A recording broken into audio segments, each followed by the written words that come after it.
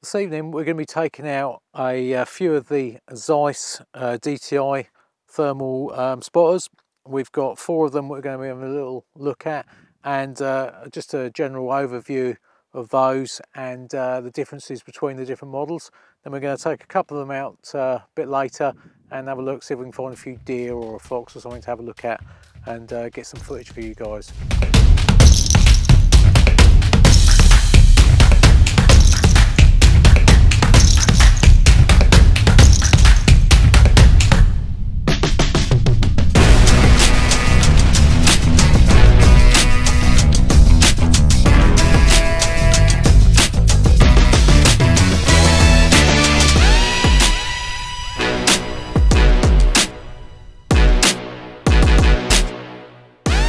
So the DTI range has been around for a little while now, and you remember last year we had a look at the 335 and the 325. Zeiss have now expanded the range quite a bit from the 1 to 6 range, so we're going to take a couple of those out this evening and just have a little look at them in a bit more detail. This is the DTI 1. This particular model is the 25. There's also a 19mm one as well. These are the most compact and smallest one in the range, and it's also the basic sort of entry-level one.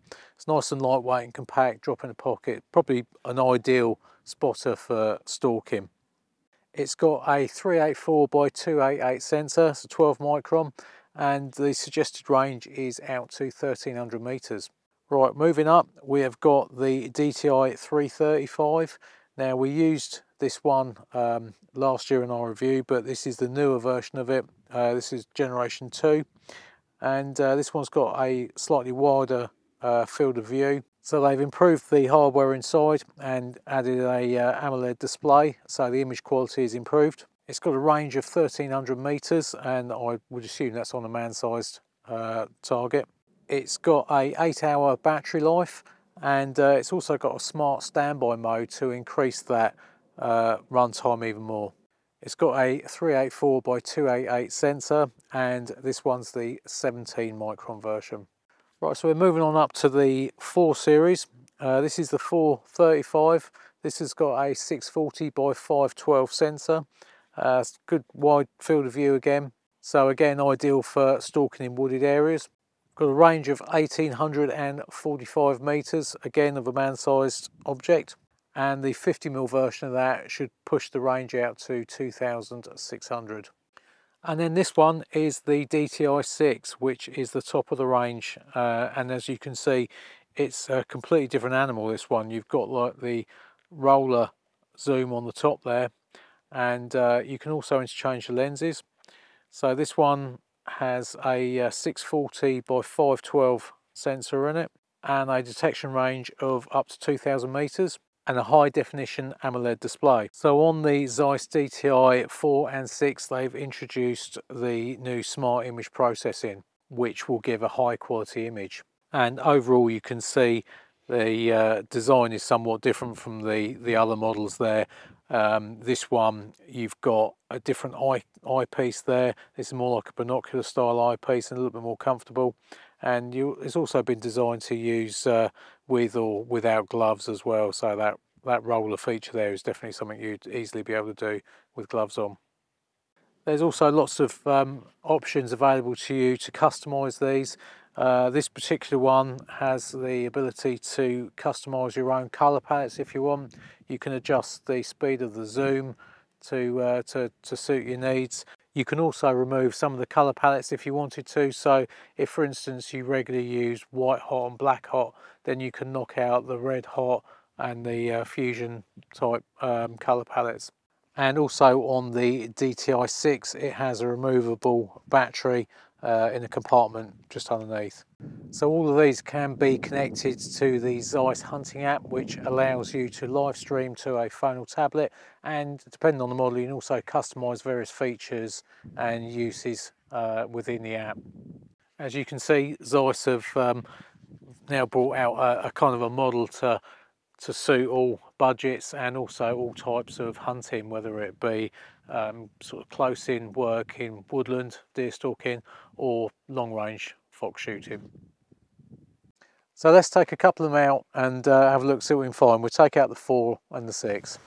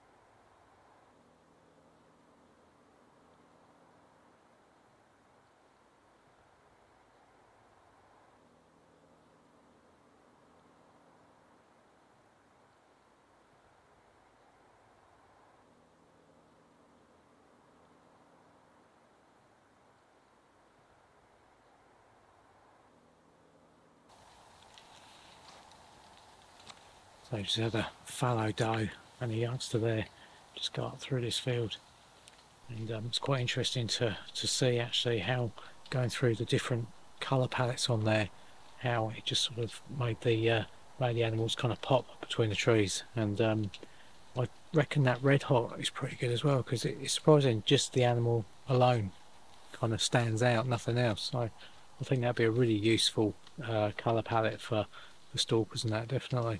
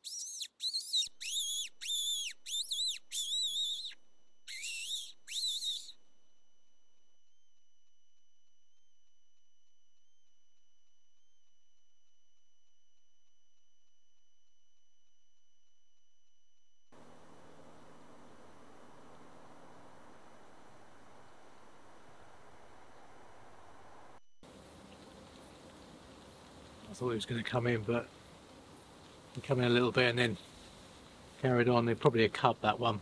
They seem pretty playful looking, so probably none too wise as to what's going on. We'll soon learn.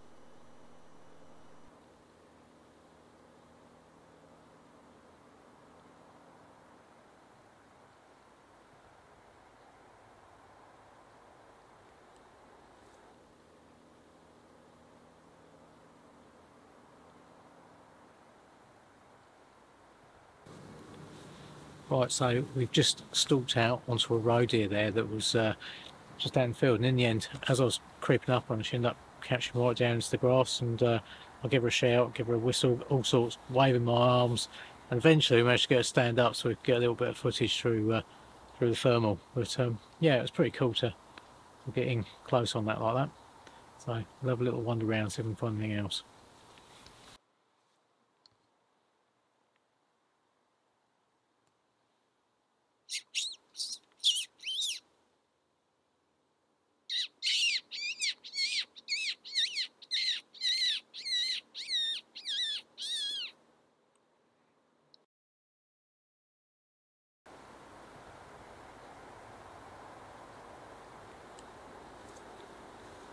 Right, so we've just had the fox come in there as well. I just spotted him in the long grass further back there and just given him a little squeak.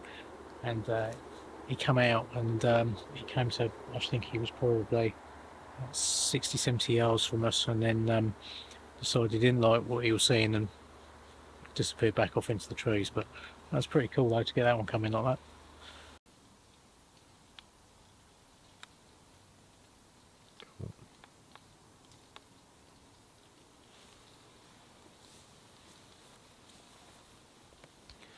Right, well, we've had a good look around now and we've seen a few bits and pieces. There's quite a lot out this evening, and yeah, you can definitely see how the Gen 2s have improved from the earlier ones. The earlier ones were good, but you can see that they've moved with the times, and they're certainly sort of keeping pace with other stuff on the market. They're pretty sharp, especially considering this evening we got a bit of light misty rain, but it hasn't stopped them performing very well. So I think definitely, especially for like woodland stalking and stuff, well, both these units that we brought out this evening have performed really well. So definitely worth a look.